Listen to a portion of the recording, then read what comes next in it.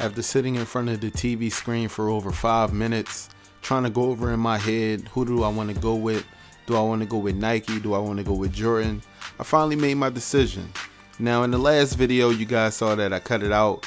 I just wanted to, leave you guys hanging on to a little something, but in just 5 short games, it's either go with Nike or go with Jordan. So with that being said, I'm proud to become a Nike member. Yes, that's my decision. I decided.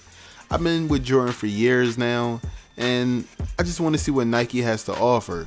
Also, 2K said that there's something like a big construction shoe creator, somewhere along the lines when you create your new shoe with Nike.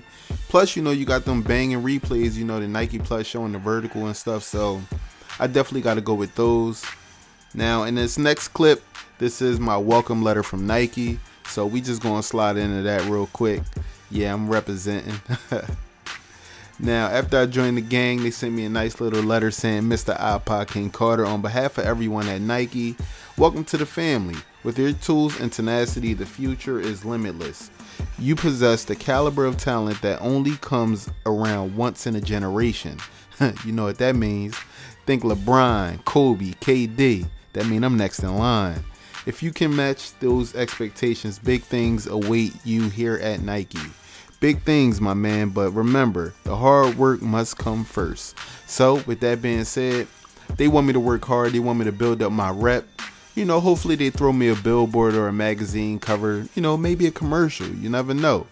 But I'm very, very far into my season. I'm trying to get all the videos I can to you guys. I hope you guys are happy while waiting.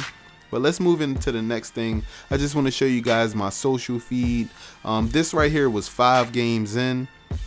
I got 143,000 fans. I got 51 local fans supporting 61 teammate chemistry. The only reason why that's so low is because I answered a few questions in a couple press conferences the wrong way, and they ate me alive.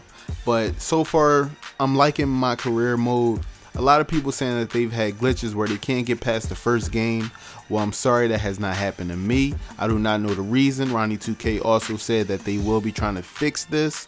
Also, another problem that people are saying that the skill points, they come from VC. Is some type of glitch where, if they don't play online, their VC turn into skill points, and they're not able to use VC for the attributes that they've actually paid for.